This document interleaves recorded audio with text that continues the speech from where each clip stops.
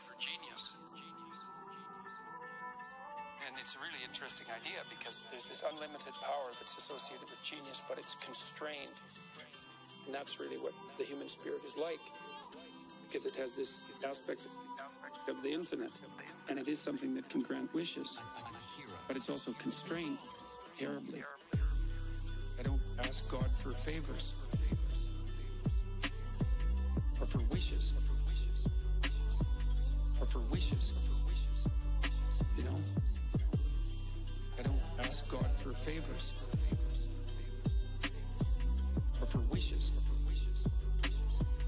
or for wishes, you know?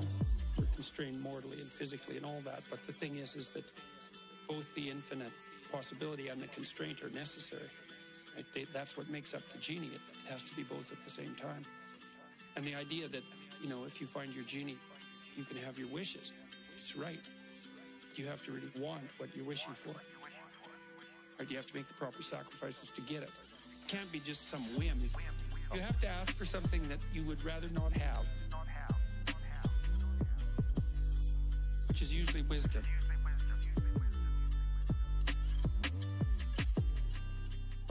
Somebody had asked me about prayer.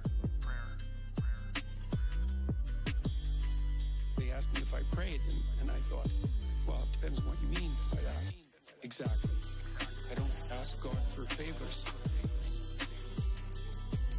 or for wishes or for wishes, you know? I don't ask God for favors or for wishes or for wishes, you know? But I do think that if you sit on the edge of your bed and you ask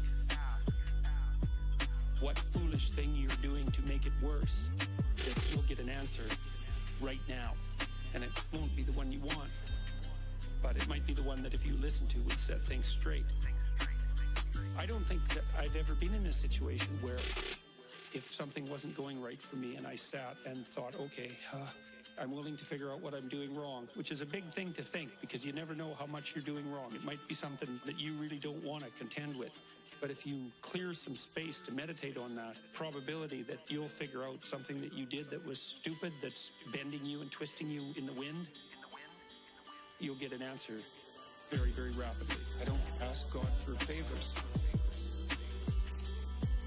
or for wishes or for wishes, you know? I don't ask God for favors or for wishes or for wishes, you know? And it's not obvious how you do that. You know, I mean, it's not like you know how you're manipulating your neurons or something. It happens of its own accord in some sense, like you can participate with it, I guess, and you can interfere with it, and it seems to take a certain amount of willpower, but it still all happens mysteriously behind the scenes. And I would say this sort of attitude towards, let's say, prayer that we're discussing is just an extension of that. It's something like, well, you admit that there's a problem first, and then you ask for the minimum necessary intervention, which would be, all right, well, I'd like to move forward on this. Some small amount that someone like me could actually manage. I'd be willing to carry it out. And then you reorient the way you're thinking as a consequence of that, and something usually pops out of the abyss to guide you. Very strange, but it's not really any stranger than the fact that we can think at all. Because the fact that we can think is actually very strange. Strange like the fact that we can dream is strange. And that's strange beyond belief that you can dream. Or that something in you dreams. Which is a much better way of thinking about it, because it's not like you're really in control of your dreams.